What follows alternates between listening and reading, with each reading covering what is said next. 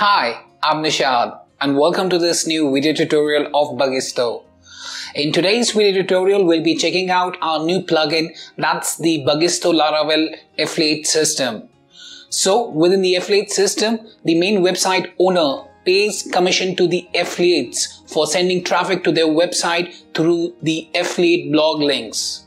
The affiliates, on the other hand, would be able to add or post different ads for the products and the text banners on the blog URL that they have added there, and on the other hand, the customers would be able to tap on those particular ads there and they will be redirected to the main website there, from where they'll be able to purchase the products, and accordingly the affiliates would get the commission for the products that are sold through that referral there. So in today's video tutorial for the Bagisto Laravel affiliate system, we'll be checking out the workflow at the affiliates end, how the affiliates would be able to register on the web store there, how they'll be able to see the different account panel options that they'll get within the affiliate system there, how they'll be able to set up their payment preference, how they'll be able to view the product and the banner ads there, and how they'll be able to post them up on their blog URL. Apart from that, we'll also be seeing the workflow at the customers end, how the customers would be able to tap on those ads on the referral blog URLs there, and how they'll be redirected to the main website for making the payment and to purchase the products there. But before I proceed further with this particular video tutorial there, please do subscribe to our channel and press the bell icon to receive the latest updates from our end. And if you find this particular video helpful, then do kindly give it a thumbs up. So let's hop on to the storefront first and let's check the workflow at the affiliates end first and the rest of the workflow thereafter. In the coming video, we'll be checking out the workflow at the admin's end. For that, I'll be creating another video. So I'll be adding that URL as well within this particular video there. So first of all, let's check the affiliates end. So for that, let's hop on to the Bagisto storefront first. So right now you can see that I'm at the Bagisto web store front end, and I'm a user who wants to become an affiliate.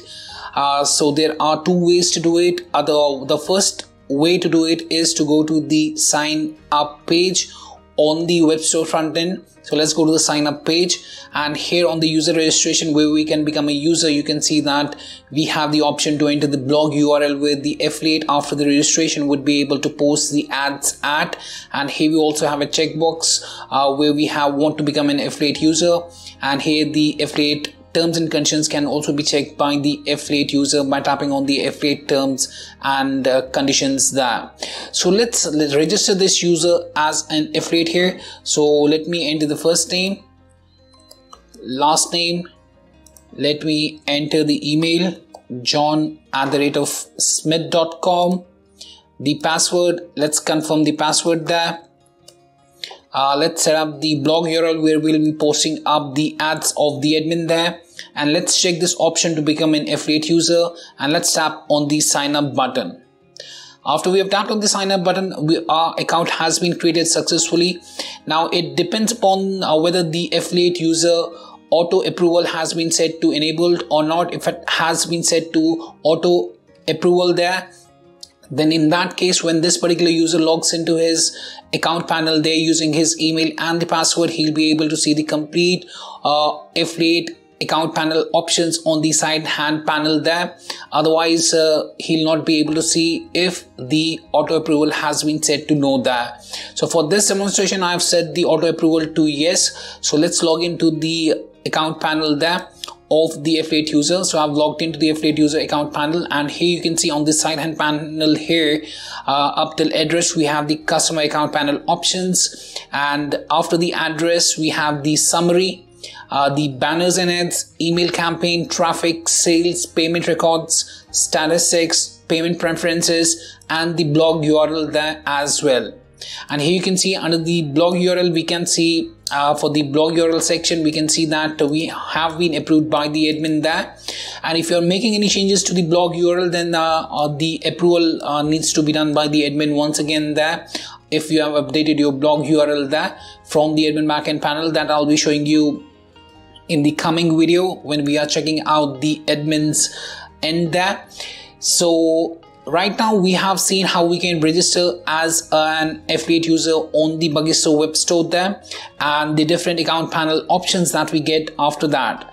One more thing is that if I go to the admin backend panel and I go to settings here in the admin backend panel, let me log into the admin backend panel once again there for the Bagisto store there, and let me close this out. Now if I go to the settings section and I go to affiliate system, here you can see that we have displayed blog link on registration. So the blog link on registration page was enabled there in the one that we have just seen there, and we have also set the automatic approve affiliates to enable. Now if I hide this option, that is display blog link on registration, then in this case what happens is that the users, for example, let me log out of this particular section here, and let's set it as display blog link on registration as disabled, and let me update the affiliate data there. And now if I go to the registration page there, or the sign up page, I will not be able to see the blog URL and the option to become an affiliate user there. Now in this case, for example, let's register one more user there who wants to become an affiliate, for example John Carter, and let me set the email john@carter.com, and let's set the password for the same, admin, and let's sign up. Let's save him up and let's log into John Carter right now, his account as a user.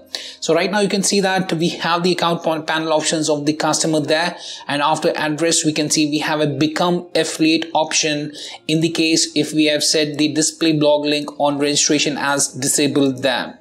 So if I want to become an affiliate, I can go to become affiliate, I can enter the blog URL, I can agree to the terms and conditions, and I can save this up, and then depending upon the auto approval, whether enabled or disabled, after the approval the account panel options of the affiliate would be available to the affiliate user there for processing itself.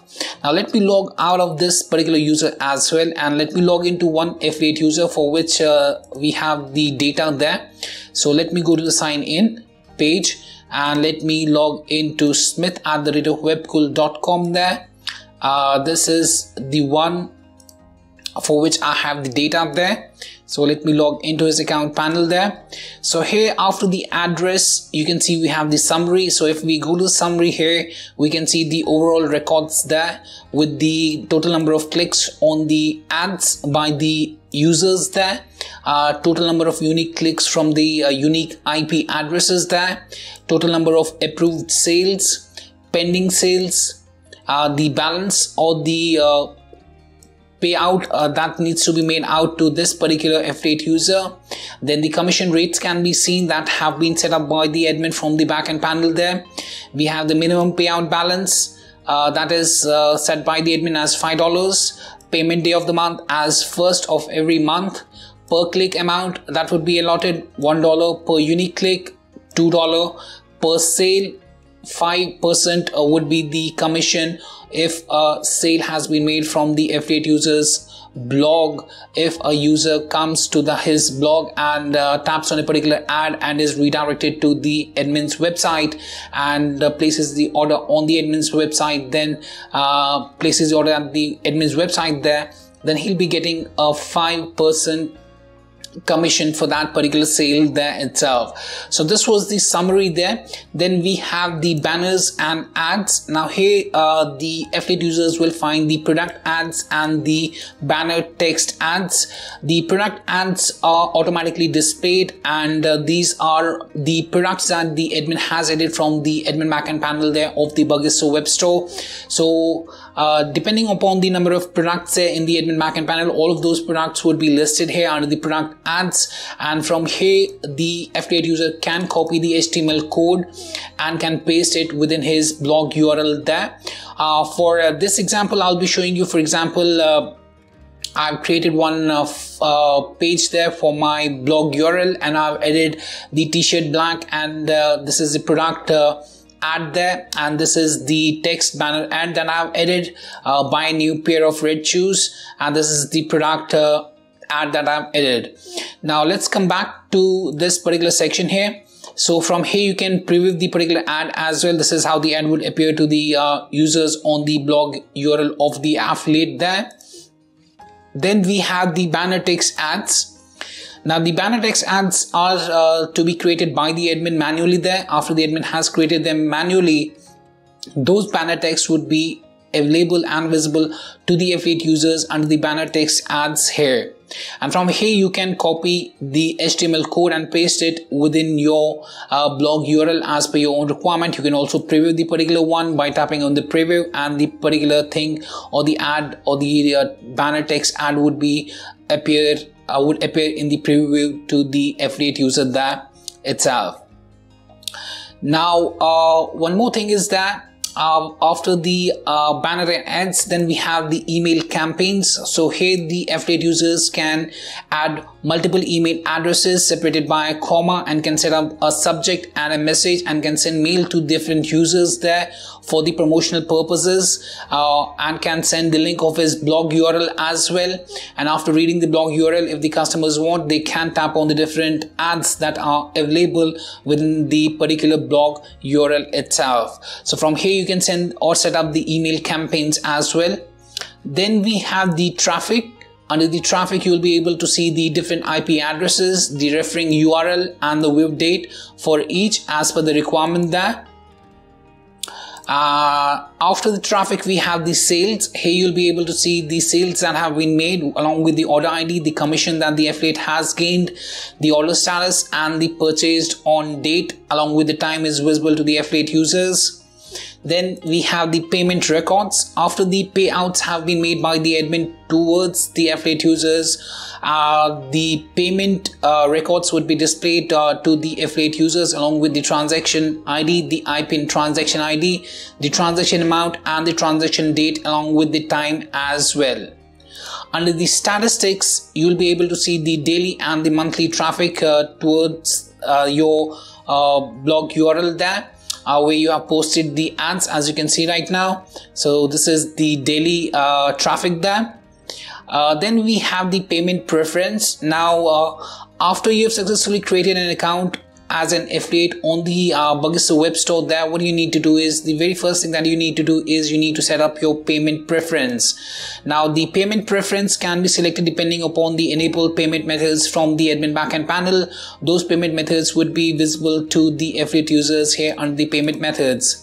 And here you can select the particular one. For example, here you can see that I have added the bank transfer payment as the payment method. So whenever a payout is being made, the detail that I have entered here for a particular payment method, that particular payment method detail would be visible to the admin in the backend panel, and the admin would accordingly send out the payment on that preferred payment method itself. So at a time you can save only one payment preference. So if I go with the for example PayPal standard, I can tap here on the save payment method. Then we need to enter the PayPal email ID.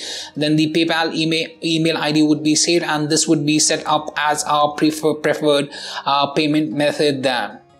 And lastly, we have the affiliate user status. As you can see here, we have the blog URL. And here you have to write your URL where you want to promote the ads of the admin there. And you can see right now it's approved by the admin.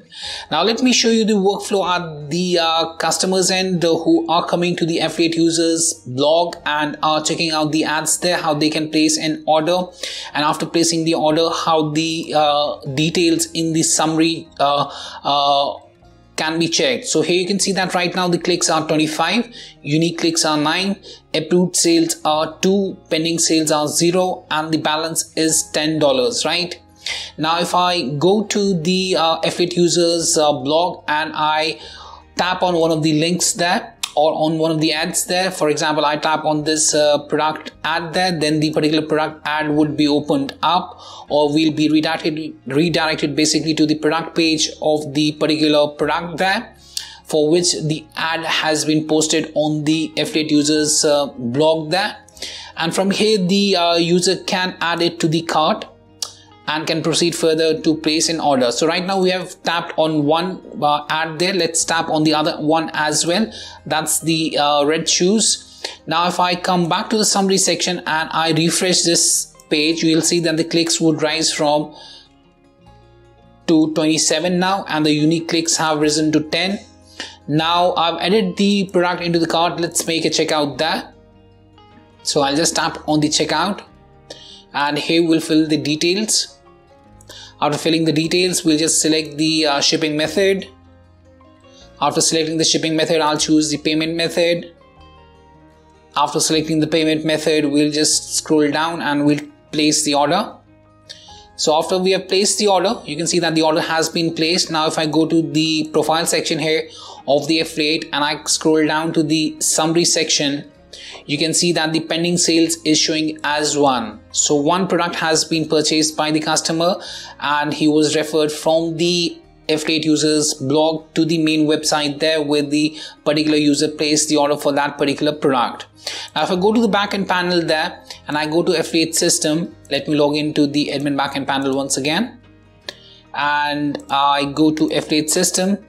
Here I can go to the sales section, and here's the particular order that was placed and it's not approved right now. So I'll check this up, I'll update it, I'll make it as approved and I'll submit it. I'll tap OK on the prompt there. Now here you'll see that the pending sales would be 0 and the approved sales would be 3 now. So pending sales is 0, approved sales is 3, and you can see that the balance amount is $5. So it has come to from 10, it has risen to $15 there, right? So these were the account panel options that the affiliate users get, that are the summary, banners and ads, email campaigns, traffic, sales, payment records, statistics, payment preference, and the blog URL within the Bagisto Laravel affiliate system. So yes, that was much about the affiliate, and I hope that this particular video helped you out in understanding how a particular user would be able to register himself as an affiliate on the Bagisto web store there, and the different account panel options that the affiliate users get under their own account panel, and how the users would be able to tap on the ads that have been placed on the affiliate users blog link there, and how they can place the orders thereafter. So if you find this particular video helpful, then do kindly give it a thumbs up, and if you still have any questions, queries, suggestions or requirements, then you can anytime get back to us at support@Bagisto there. And you can also reach out to us on our ticket system, that is bagisto.uvidesk.com as well. And lastly, thanks for watching this particular video and have a great day ahead.